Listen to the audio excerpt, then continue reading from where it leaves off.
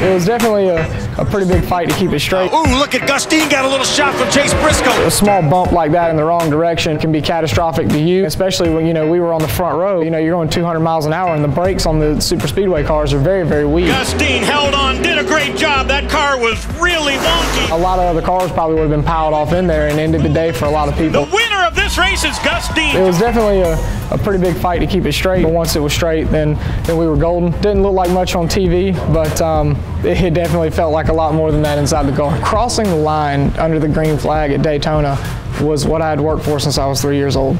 And being able to do that was a blessing all in itself. But look at Gus Dean. Everything after that was just additional blessings. In a perfect world, the general plan would be to go from ARCA to trucks to Xfinity to Sprint Cup. Pure emotion for this 21-year-old. This was not a fluke by any means. No, not at all.